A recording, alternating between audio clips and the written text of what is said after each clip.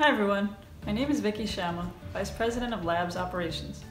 At iCIMS, we strive to make our products as accessible as possible, so I'm very proud to introduce our 4th annual celebration of Global Accessibility Awareness Day, or GAAD.